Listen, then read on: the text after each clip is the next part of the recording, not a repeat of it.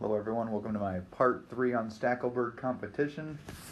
As we know, Stackelberg existed in part 1, where there was an incumbent firm and there was an entrant firm, and they compete together in a sequential game. And in part 2, I broke away from the Stackelberg framework and treated it more just as there's an incumbent and a potential entrant, and I introduced the idea of entry deterrence. In this video, we're going to talk about Firm 1's perspective and whether or not they ought to deter entry. So, here's the recap of where we've been. We defined our market as such.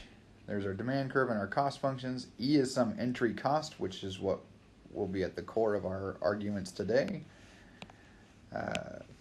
Here's what happens under Stackelberg. Here's what would happen if it was a monopoly. Maximizing profits. And let's see, what else did we do so we solved for Stackelberg in part 1. Monopoly I just threw in for part 2.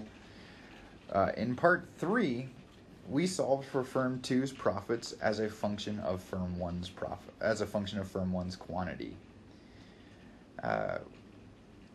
We did this because we outlined that there's potential for firm 1 to not actually maximize profits on either of these monopolist curve or this Stackelberg curve.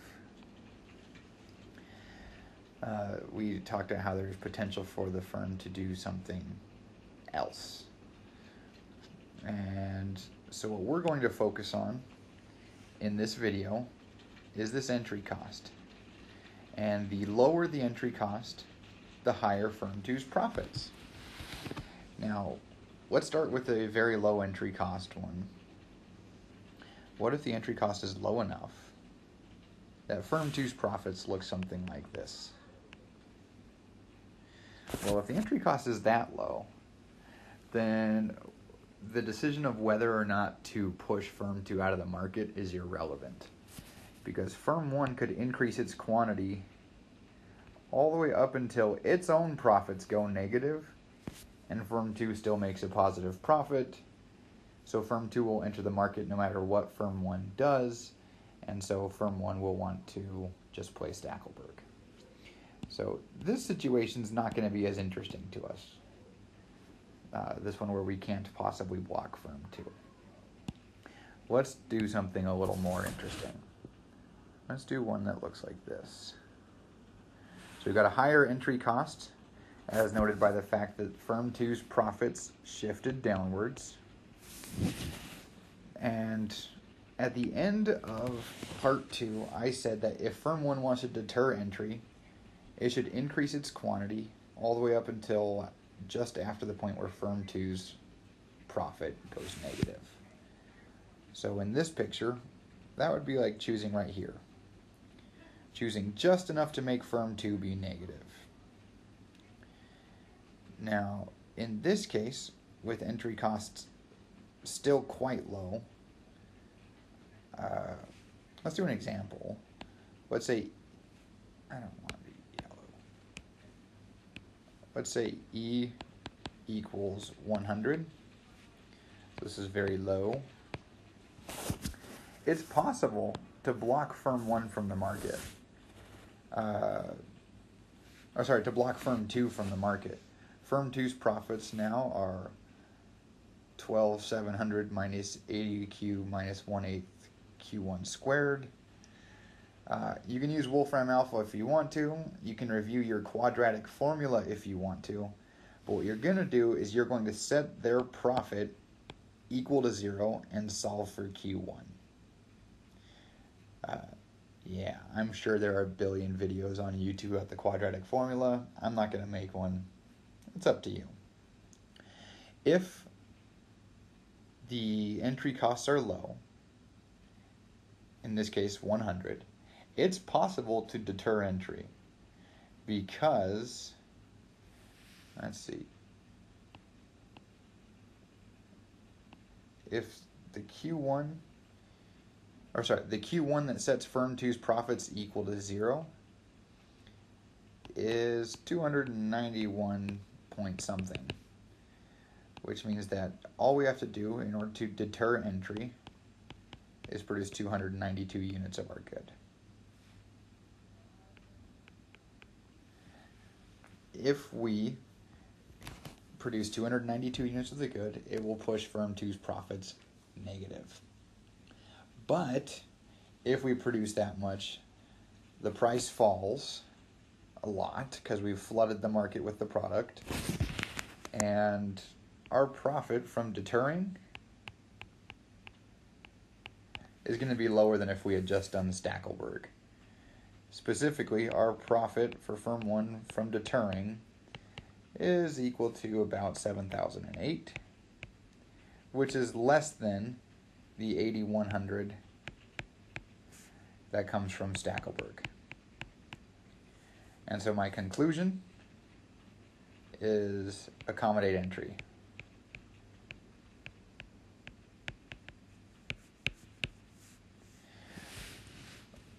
And by accommodate entry, I just mean play Stackelberg. We could push firm 2 out of the market. It's possible. We can make a positive profit while doing so, 7,008. But we'd be better off just to let them in the market and play Stackelberg. All right, let's do a different example. Let's do... a second, let me erase a bunch of stuff.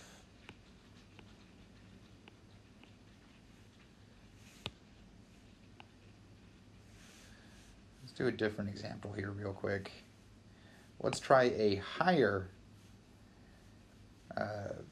entry cost. Now let's try an entry cost of 1,000. So a higher entry cost is going to mean that firm 2's profit shifts inward. Okay.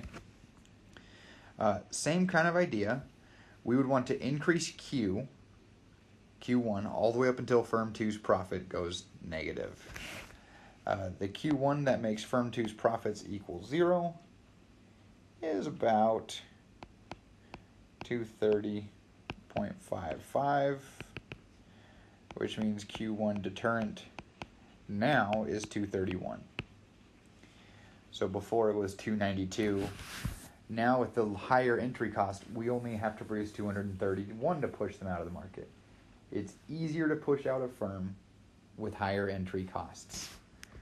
And because of that, let's see, so this is 231 for Q1 deter.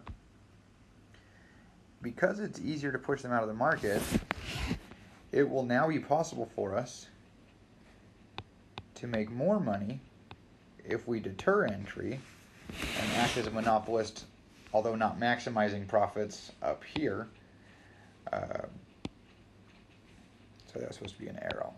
Not maximizing profits up there, it's still more than if we played Stackelberg.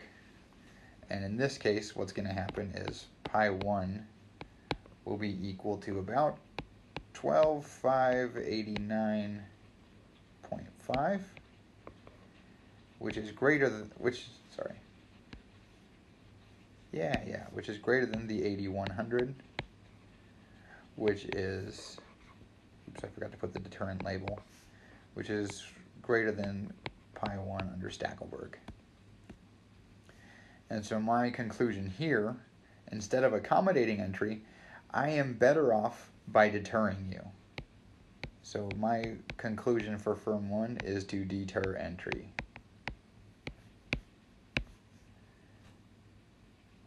Okay.